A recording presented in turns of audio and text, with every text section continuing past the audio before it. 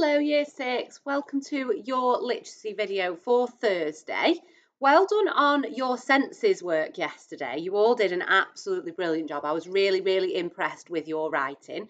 I was particularly impressed with Nicholas. Nicholas, you did an absolutely super job, so well done. Remember, we're carrying on with that writing tomorrow. We're going to do some reading today. Okay, so before we get started though, I just want to have a quick spelling practice because it's your spelling test tomorrow, isn't it? Okay, so remember, most of you, your words for this week are your rule for this week, is the OR sound spelled A-R. Okay, so remember these are your spellings. We should have been on Edshed lots and lots this week to practice them. Let's have a look then at my spinner and see what it lands on. And then that's what we've got to do. So let's have a look. Okay, star jumps. So your challenge is to pick one of your words and do a star jump to spell out that word. So let me have a look which one I'm going to choose. I'm going to choose warm. So you've got to do W-A-R-M. Okay? See if you can do one. You can even do more than one if you fancy the exercise. Okay, let's have a look at another one.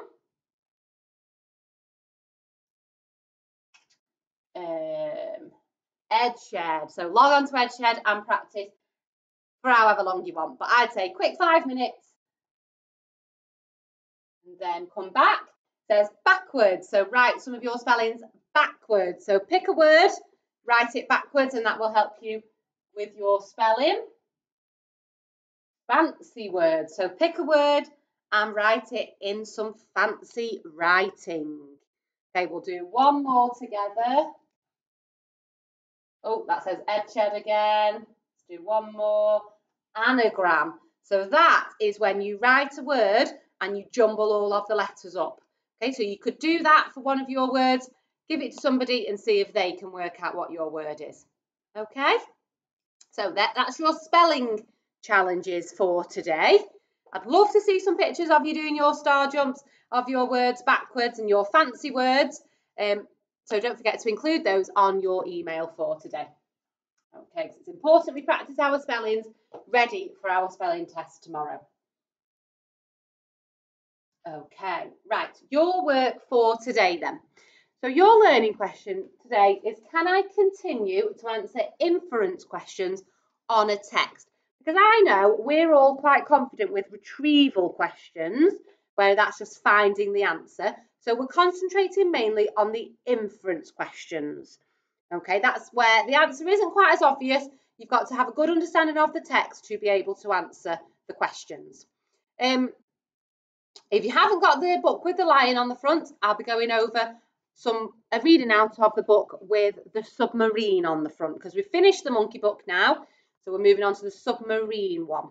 Okay, so if you've got this one with the lion on the front, we're in this one first.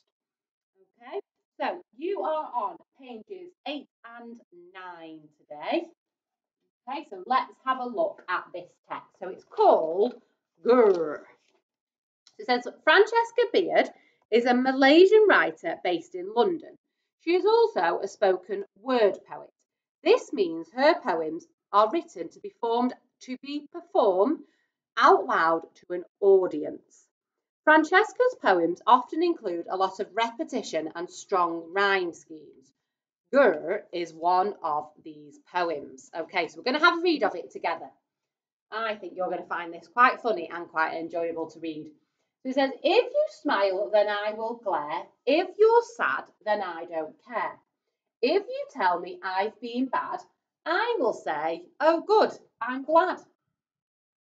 I don't want to, I don't like you. If you touch me, I will bite you.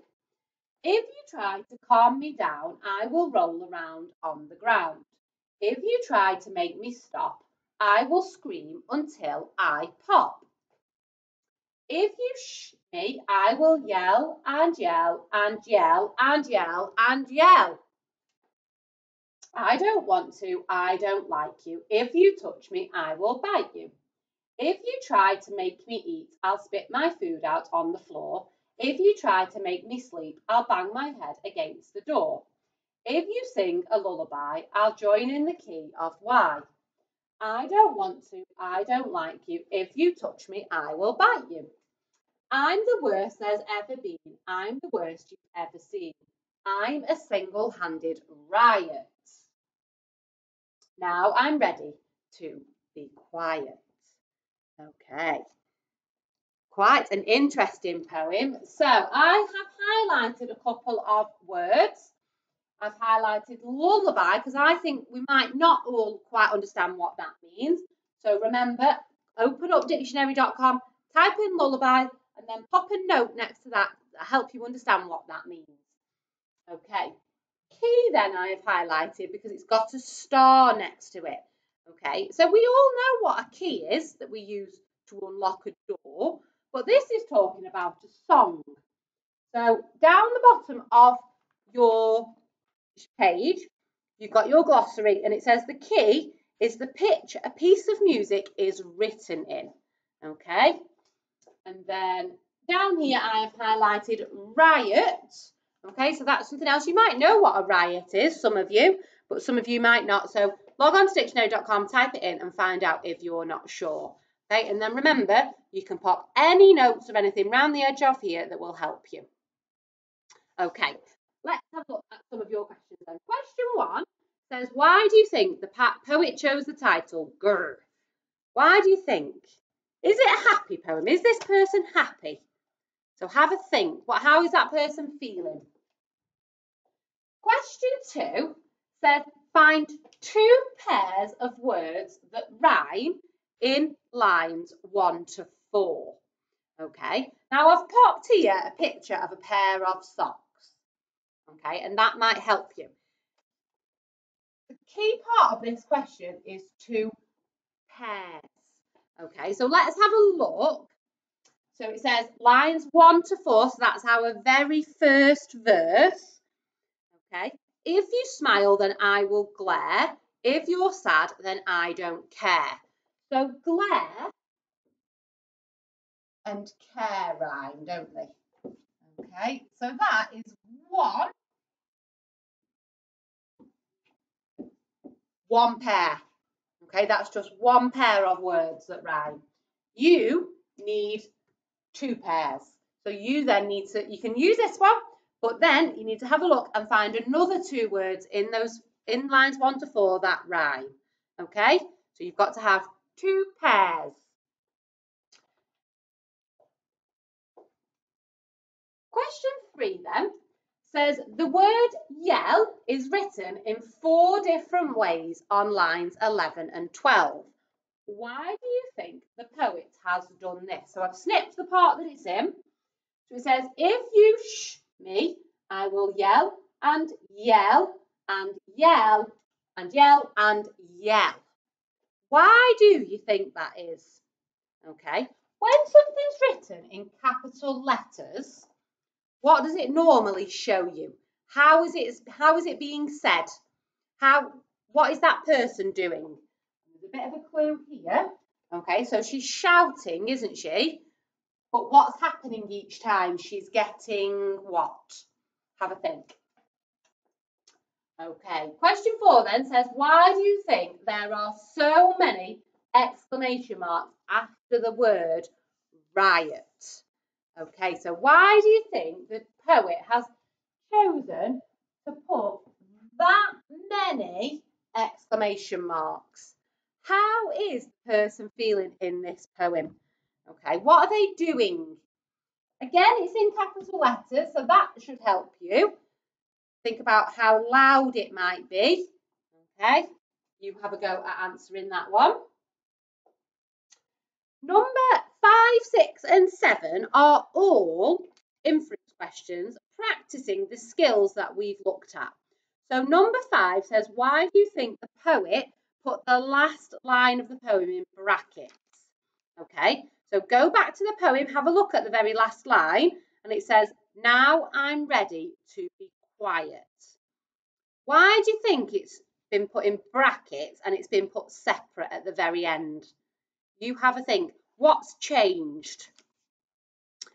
Number 6 says, who do you think is talking in the poem? How can you tell? So with inference questions, sometimes there isn't really a right or wrong answer as long as you explain yourself. Okay, so have a think. What kind of person would do these things? So what kind of person would roll around on the ground, would scream? What kind of person would you sing a lullaby to? Okay, like a nursery rhyme. What kind of person would bite somebody? So think about the age maybe of the person, and then use the examples I've just given. So you need to use some evidence, don't you, like we've gone over recently, to explain why you think that person would be like that. And then the last one says, would you like to meet the narrator? So again, I want you to use evidence in your answer and explain your answer. So you can say yes or no, that's absolutely fine, it's up to you. But you just need to make sure you say, yes, I would like to meet the narrator. So remember, the narrator is the person that's written it. So I would like to meet the narrator because, okay? So the narrator is the person in the poem, okay? Not the author, the person in the poem. The person that's screaming, kicking, biting, that's the narrator, okay? So you have a go at answering that one. Please make sure for 8, 6 and 7 that you include some evidence. Okay, we've gone over that recently and we did a lesson on evidence not so long ago. So you should all have a good idea of how to answer that one. Okay, so that's your reading for today. If you have got this book with the submarine on the front, your learning question for today is, can I practice answering retrieval questions on a text? So remember, retrieval questions are when you can just find it in the text, pick it out, and that's your answer. Okay, so we are going to do page 6 today, and page 6 is called ukuleles. Okay, so it's about a musical instrument. Okay, so you have got your text at the top with a picture of the ukulele, and you've got some information about the ukulele. Okay, and then you've got some questions to answer on it. So question 1 says, why are ukuleles easier to play than guitars? Okay, so I've snipped the part that it's in. So it's in this bullet point. So that's the second bullet point in your text. And it says ukuleles have 4 strings. This means that they are easier to play than a standard guitar, which has 6 strings. So can you pick out the bit of information out of there that you need that explains why ukuleles are easier to play than guitars? Okay, you answer that one. Number 2, it says copy a word from the text that means the same as normal. Okay, so in here, you have got a word that means the same as normal. So it's the same part of the text that I've snipped for the question before. So it's on the second bullet point and it's in there somewhere. Okay, so ukuleles have 4 strings. This means that they are easier to play than a standard guitar, which has 6 strings. You have a look and see if you can find just one word in there that means the same as normal. Okay. Question 3 then is a true or false question. We've done these in school. So you've got a statement and you've got to decide whether that's true or false. Okay, but I don't want you to just guess because then we might get them wrong, and true or false really are quite easy and I know you can do them. So you need to read the statement carefully, go back to your text, find it and figure out whether it's true or false. So the first one says ukulele is a Hawaiian word. So let's go back. So it says ukulele means jumping flea in Hawaiian. So it is a Hawaiian word. So you would write true on there. Okay, so read the next one. Ukulele means jumping flea. So go back to your text, find where it says jumping flea. Does it mean that? Yes or no? You write true or false. Ukuleles are large instruments. Okay, so have a look for that one in the bottom bullet point. Find whether it says it's large or small, and then write true or false on that line. Okay, so that's your reading for today. We haven't got any word power work now. We finished with that book. So if you've got handwriting, you can practice that, or you can log on to EdShed, practice your spellings ready for your test tomorrow, or you can go onto Letterjoin and practice your spellings and your handwriting at the same time. Okay, so I will see you all tomorrow.